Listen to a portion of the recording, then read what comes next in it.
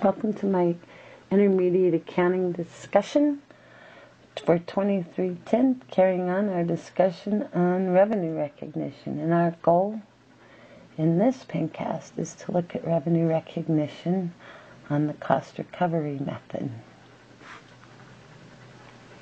Remember, you don't get a free pick.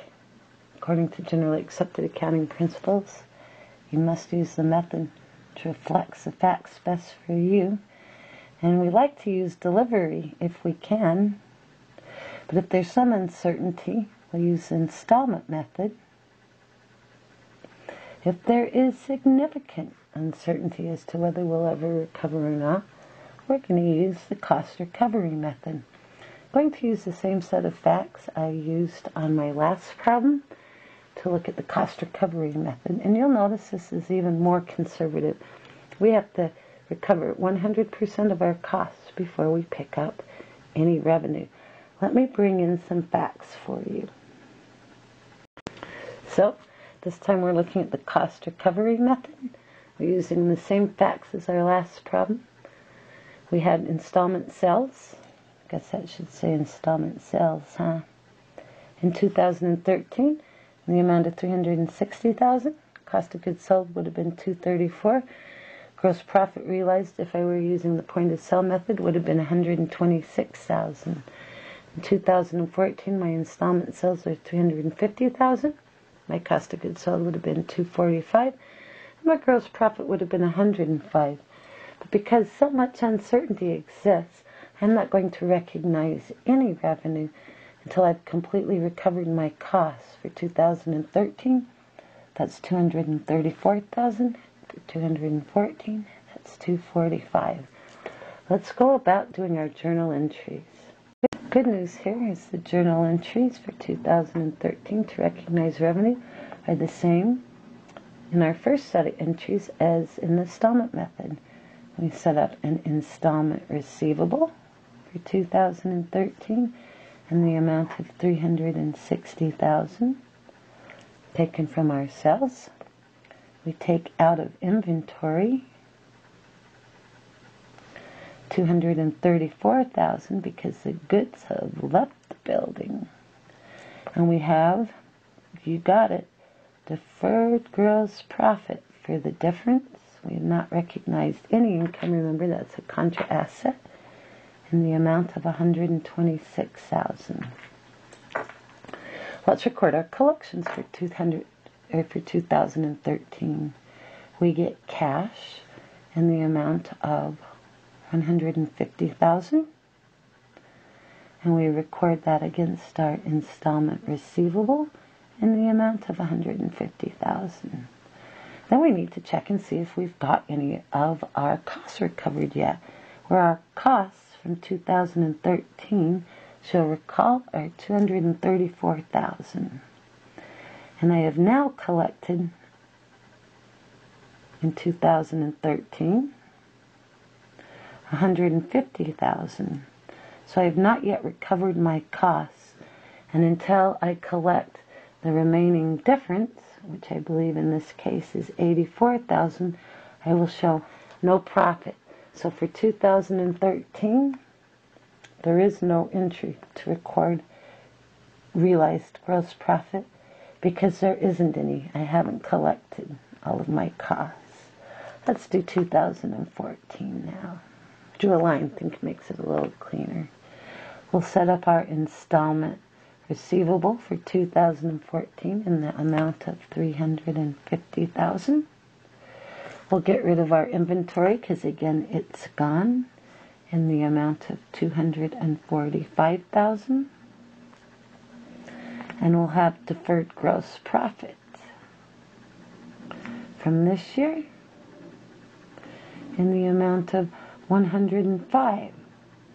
And now we're going to show some collections.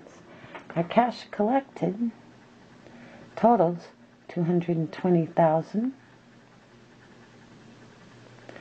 And that will be taken against the installment receivable for $220,000. Let's see where we are on our costs.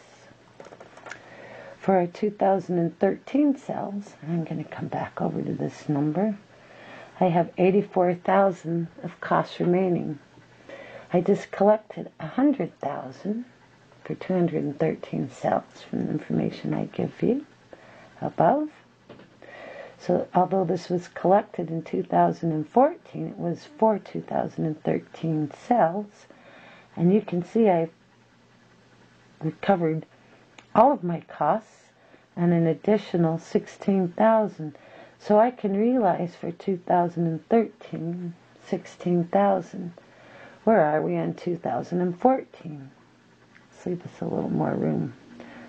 One more line down. On 2014, my costs from my sales from 2014 are $245,000. I collected cash for 2014 sales.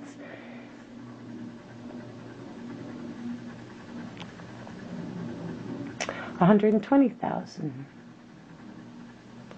So I still have $125,000 costs to collect before I can recognize any revenue for 2014. So it's just going to sit. So I am going to say deferred gross profit for 2014 gets debited for the $16,000 from 213 and nothing from 2014, and gets moved into realized gross profit, or moved to the income statement in that amount. Because I have recovered only $16,000 more of my 2013 sales than I have costs tied up in them, I can only recognize that from 2013, and I have not yet recovered all of my 2014. I still need to get another $125,000 before I'll recognize any profit. These journal entries are how you would recognize profit for the cost recovery method. Some good news for you. The financial statements that would be prepared on the cost recovery method are exactly the same as those that would be prepared from our previous example. The deferred gross profit that remains to be recognized would be calculated as exactly in our prior example, just using the new amounts. So you've already seen that calculation. I think I would like to just look at where we are in the deferred gross profit with you, and then call it good. So deferred gross profit, let's stay all on one page for this one. We're going to look right here in this area. We deferred gross profit from 2013 in the amount of $126,000. You can see that right here. And we'll put a 13 here for 2013, and we deferred gross profit of $105,000 for 2014.